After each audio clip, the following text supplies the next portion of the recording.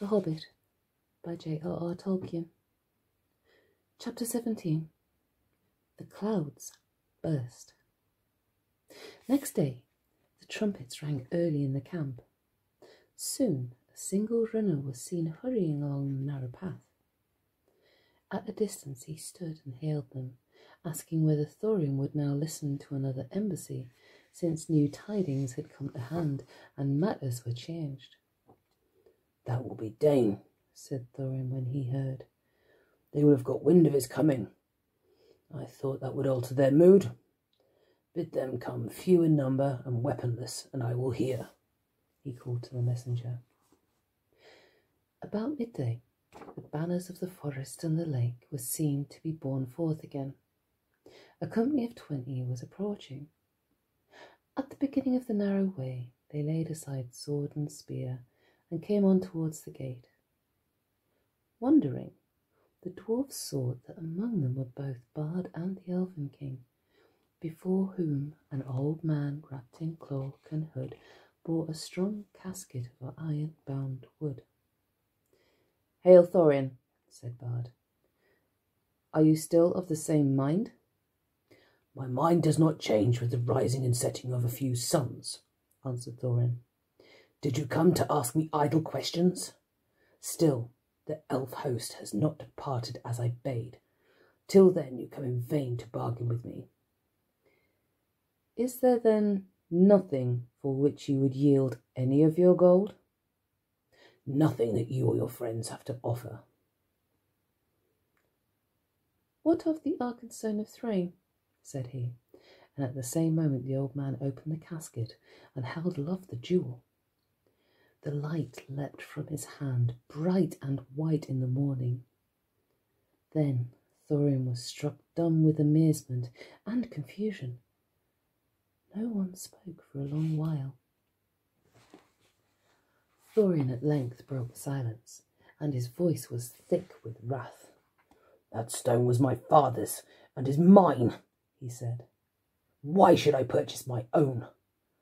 But wonder overcame him, and he added, "But how came you by the heirloom of my house? If there is need to ask such question of thieves." "We are not thieves," Bard answered. "Your own we will give back in return for our own." "How come you by it?" shouted Thorin in gathering rage. "I gave it them," squeaked Bilbo, who was peeping over the wall by now in a dreadful fright. "You? You?" cried Thorin. He turned upon the hobbit and grasped him in both hands. "You miserable hobbit! You undersized burglar!" he shouted at a loss for words, and he shook poor Bilbo like a rabbit. "By the beard of Durin, I wish I had Gandalf here. Curse him for his choice of you. May his beard wither. As for you, I will throw you to the rocks," he cried, and lifted Bilbo in his arms. "Stay, your wish is granted," said a voice. The old man with the casket threw aside his hood and cloak. "Here is Gandalf, and none too soon, it seems. If you don't like my burglar, please don't damage him. Put him down and listen first to what he has to say." "You all seem in league," said Thorin, dropping Bilbo on the top of the wall.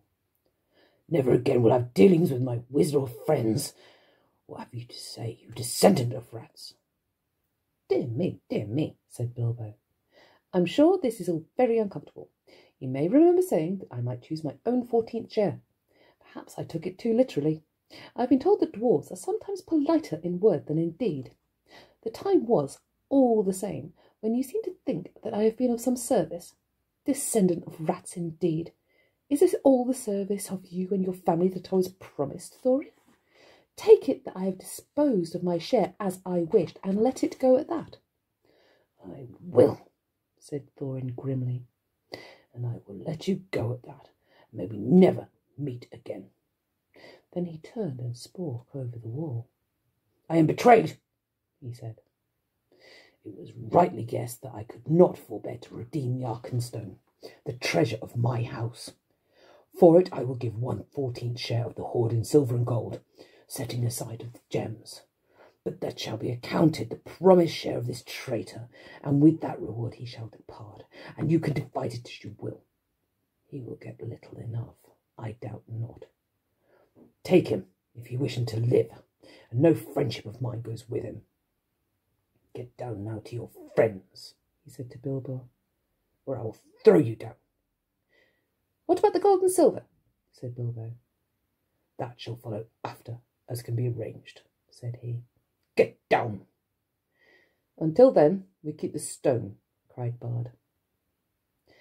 You are not making a very splendid figure as king under the mountain, said Gandalf.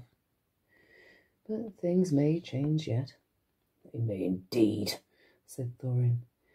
And already, so strong was the bewilderment of the treasure upon him, he was pondering whether by the help of Dane he might not recapture the Arkenstone and withhold the share of the reward. And so Bilbo was swung down from the wall and departed with nothing for all of his trouble, except the armour which Thorin had given him already. More than one of the dwarfs in their hearts felt shame and pity at his going. Farewell, he cried to them. We may meet again as friends. Be off, cried Thorin. You have mail upon you, which was made by my folk, and is too good for you. It cannot be pierced by arrows, but if you do not hasten, I will sting your miserable feet, so be swift. Not so hasty, said Bard. We will give you until tomorrow. At noon we will return, and see if you have brought from the hoard the portion that is to be set against the stone. If that is done without deceit, then we will depart, and the elf host will go back to the forest. In the meanwhile, farewell. With that they went back to the camp, but Thorin sent messengers by Rock, telling Dane of what had passed, and bidding him to come with wary speed. That day passed in the night. The next day the wind shifted west, and the air was dark and gloomy. The morning was still early when a cry was heard in the camp. Runners came in to report that a host of dwarves had appeared around the eastern spur of the mountain, and was now hastening to Dale. Dane had come. He had hurried on through the night, and so had come upon them sooner than they expected. Each one of his folk was clad in a hauberk of steel mail that hung to his knees, and his legs were covered with a hawse of fine and flexible metal mesh, the secret of whose making was possessed by Dane's people. The dwarves are exceedingly strong for their height, but most of these were strong even for dwarves. In battle, they wielded heavy two-handed mattocks, but each of them had also a short broadsword at his side and a round shield slung at his back. Their beards were forked and plaited and thrust into their belts. Their caps were of iron, and they were shod with iron, and their faces were grim. Trumpets called men and elves to arms. Before long, the dwarves could be seen coming up the valley at a great pace. They halted between the river and the eastern spur, but a few held on their way, and crossing the river drew near to the camp, and there they laid down their weapons and held up their hands in a sign of peace. Bard went out to meet them, and with him went Bilbo. We are sent from Dane, son of Nain, they said when questioned. We are hastening to our kinsmen in the mountain, since we learn that the kingdom of old is renewed. But who are you that sit in the plain as phones before defended walls? This, of course, in the polite and rather old-fashioned language of such occasions, meant simply, "You've got no business here. We're going on, so make way, or we shall fight you." They meant to push on between the mountain and the loop of the river, for the narrow land there did not seem to be strongly guarded. Bard, of course, refused to allow the dwarfs to go straight onto the mountain. He was determined to wait just until the gold and silver had been brought out in exchange for the Arkenstone, for he did not believe that this would be done if once the fortress was manned with so large and warlike a company. They had brought with them a great store of supplies, for the dwarves can carry very heavy burdens, and nearly all of Dane's folk, in spite of their rapid march, bore huge packs on their backs in addition to their weapons. They would stand the siege for weeks, and by the time yet more dwarves might come, and yet more, for Thorin had many relatives. Also, they would be able to reopen and guard some of the gate, so that the besiegers would have to encircle the whole mountain, and for that they had not sufficient numbers. These were in fact precisely their plans, for the raven messengers had been busy between Thorin and Dane. But for that moment the way was barred, so after angry words the dwarf messengers retired, muttering in their beards. Bard then sent messengers at once to the gate, but they found no gold or payment. Arrows came forth as soon as they were within shot, and they hastened back in dismay. In the camp all was now astir, as if for battle, for the dwarves of Dane were advancing along the eastern bank. "Fools," laughed Bard, "to come thus beneath the mountain's arm. They do not understand war above ground, whatever they may know of battle in the mines. There are many of our archers and spearmen now hidden in the rocks upon their right flank. Dwarf mail may be good, but they will soon be hard put to it. Let us set on them now from both sides before they are fully rested." But the Elven King said, "Long will I tarry, ere I begin this war for gold. The dwarves cannot pass us unless we will or do anything that we cannot mark. Let us hope still for something that will bring reconciliation. Our advantage in numbers will be enough, if in the end it must come to unhappy blows." But he reckoned without the dwarves. The knowledge that the Arkenstone was in the hands of the besiegers burnt in their thoughts. Also they guessed the hesitation of Bard and his friends, and resolved to strike while they debated. Suddenly, without a signal, they sprang silently forward to attack. Bows twanged and arrows whistled. Battle was about to be joined. Still more suddenly a darkness came on with dreadful swiftness. A black cloud hurried over the sky. Winter thunder and a wild wind rolled roaring up and rumbled in the mountain, and lightning lit its peak. And beneath the thunder another blackness could be seen whirling forward.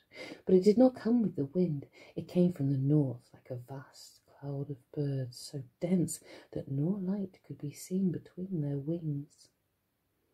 "Halt!"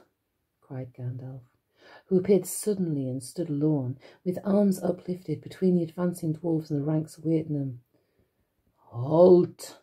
he called in a voice like thunder, and his staff blazed forth with a flash like lightning. "Dread has come upon you all. Alas, it has come more swiftly than I guessed. The goblins are upon you. Bolg of the north is coming.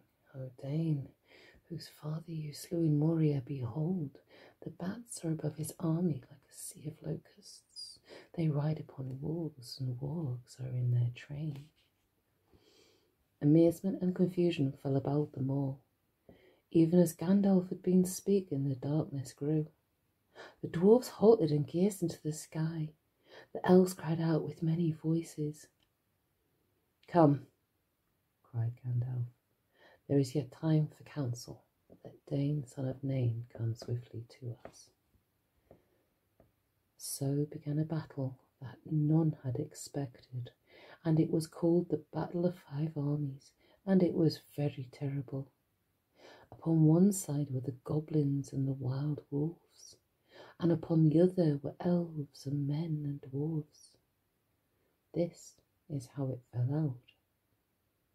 Ever since the fall of the great goblin of the Misty Mountains, the hatred of their race for the dwarves had been rekindled to fury.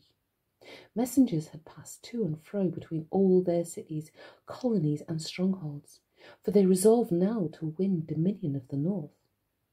Tidings they had gathered in secret ways, and in all the mountains there was a forging and an arming. Then they marched and gathered by hill and valley, going ever by tunnel or under dark, until around and beneath the great mountain Gundabad of the north, where was their capital, a vast host was assembled, ready to sweep down in time of storm unawares upon the south. then they learnt of the death of Smaug, and joy was in their hearts, and they hastened night after night through the mountains, and came thus at last on a sudden from the north, hard on the heels of Dane. Not even the ravens knew of their coming, until they came out in the broken lands which divided the lonely mountain from the hills behind. How much Gandalf knew cannot be said, but it is plain that he had not expected this sudden assault. This is the plan that he made in council with the Elven King and with Bard, and with Dane, the Dwarf Lord was now joined them. The goblins were the foes of all, and at their coming all other quarrels were forgotten. Their only hope was to lure the goblins into the valley between the arms of the mountain, and themselves to man the great spurs that struck south and east. Yet this would be perilous if the goblins were in sufficient numbers to overrun the mountain itself, and so attack them also from behind and above. But there was no time to make any other plan, or summon any help. Soon the thunder passed, rolling away to the southeast, but the back-bout came, flying lower over the shoulder of the mountain, and whirled above them, shutting out the light and filling them with dread. "To the mountain," called Bard. "To the mountain! Let us take our places while there is yet time." On the southern spur, in its lower slopes, and in the rocks at its feet, the elves were set. On the eastern spur were men and dwarfs, but Bard and some of the nimblest of men and elves climbed to the height of the eastern shoulder to gain a view to the north. Soon they could see the lands before the mountain's feet, black with a hurrying multitude.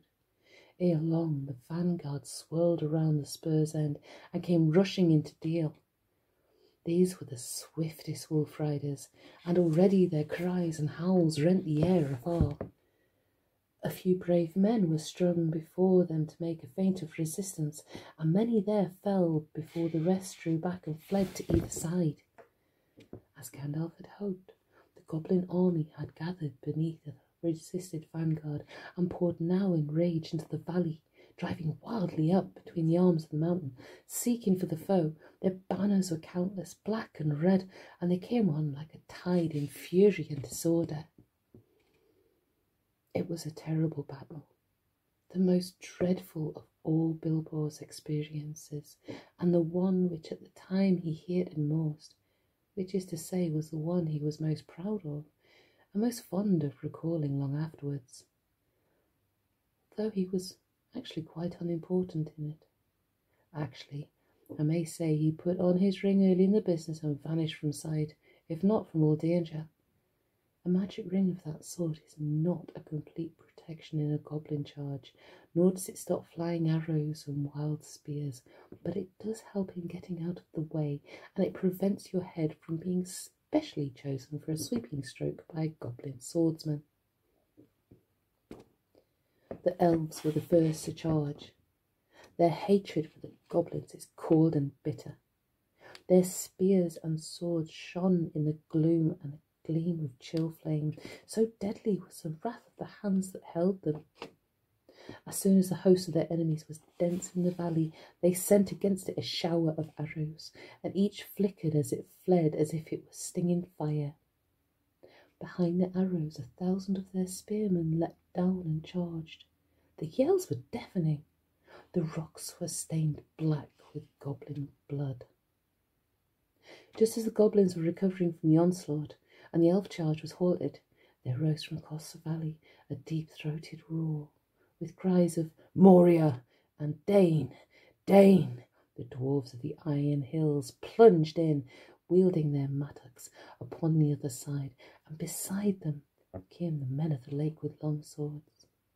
Panic came upon the goblins, and even as they turned to meet this new attack, the elves charged again with renewed numbers. Already many of the goblins were flying back down the river to escape from the trap, and many of their own wolves were turning upon them and rending the dead and the wounded. Victory seemed at hand, when a cry rang out on the heights above.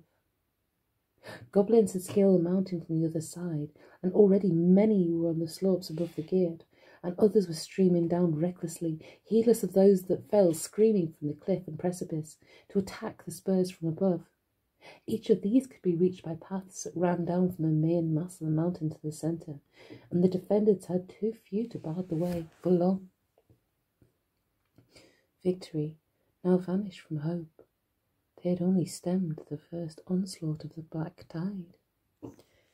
Day drew on. The goblins gathered again in the valley.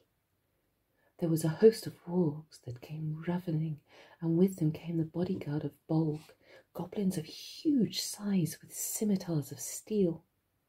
Soon actual darkness was coming into a stormy sky, while still the great bats swirled about the heads and ears of elves and men, or fastened vampire-like on the stricken. Now Bard was fighting to fend the eastern spur, and yet giving slowly back, and the elf lords were at bay about their king upon the southern arm, near to the watch-post on Ravenhill. Suddenly there was a great shout, and from the gate came a trumpet call. They had forgotten Thorin. Part of the wall, moved by levers, fell outwards and crashed into the pool. Out leapt the king onto the mountain, and his companions followed him. Hood and cloak were gone. They were in shining armour, and red light leapt from their eyes. In the gloom, the great dwarf gleamed like gold in a dying fire. Rocks were hurled down from on high by the goblins above, but they held on, leapt down to the fall's foot, and rushed forward to battle. Wolf and rider fell or fled before them. Thorin wielded his axe with mighty strokes, and nothing seemed to harm him. To me, elves and men, to me, O my kinsfolk, he cried, and his voice shook like a horn in the valley. Down, heedless of order, rushed all the dwarves that deigned to his help. Down too came many of the lakemen, for Bard could not restrain them. And out upon the other side came many of the spearmen of the elves. Once again the goblins were stricken in the valley, and they were piled in heaps till Dale was dark and hideous with their corpses. The wargs were scattered, and Thorin drove right against the bodyguard of Bolg, but he could not pierce their ranks. Already behind him, among the goblin dead, lay many men and many dwarfs, and many a fair elf that should have lived yet long ages merrily in the wood. And as the valley widened, his onset grew ever slower. His numbers were too few, his flanks were unguarded. Soon the attackers were attacked, and they were forced into a great ring, fierce in every way, hemmed all about with goblins and wolves returning to the assault. The bodyguard of Bolg came howling against them, and drove in upon their ranks like waves upon cliffs of sand. Their friends could not help them, for the assault from the mountain was renewed with redoubled force, and upon either side men and elves were being slowly beaten down. On all of this Bilbo looked with misery. He had taken his stand on Ravenhill among the elves, partly because there was more chance of escape from that point, and partly, with the more tuckish part of his mind, because if he was going to be in the last desperate stand, he preferred on the whole to defend the elven king. Gandalf too, I may say, was there sitting on the ground as if in deep thought, preparing, I suppose, some last blast of magic before the end. That did not seem far off. It will not be long now, thought Bilbo, before the goblins win the gate, and we are all slaughtered or driven down and captured. Really, it is enough to make one weep, after all one has gone through. I would rather old Smaug had been left with all the wretched treasure, and then that vile creature could get it, and the poor old Bomber and Balin and Fili and Killy and all the rest come to a bad end, and Bard too, and the lakemen, and the merry elves. Misery me! I have heard songs of many battles, and I have always understood that defeat may be glorious. It seems very uncomfortable, not to say distressing. I wish I was well out of it. The clouds were torn by the wind, and a red sunset slashed the west. Seeing the sudden gleam in the gloom, Bilbo looked round. He gave a great cry. He had seen a sight that made his heart leap. Dark shapes, small yet majestic against the distant glow. "The eagles! The eagles! He shouted. The eagles are coming! Bilbo's eyes were seldom wrong. The eagles were coming down the wind, line after line, in such a host as must have been gathered from all the eyries of the north. The eagles! The eagles! Bilbo cried, dancing and waving his arms. If the elves could not see him, they could hear him. Soon they too took up the cry, and it echoed across the valley. Many wondering eyes looked up, though as yet nothing could be seen except from the southern shoulders of the mountain. The eagles! Cried Bilbo once more. But at that moment a stone hurtling from above smote heavily on his helm, and he fell with a crash, and he knew no more.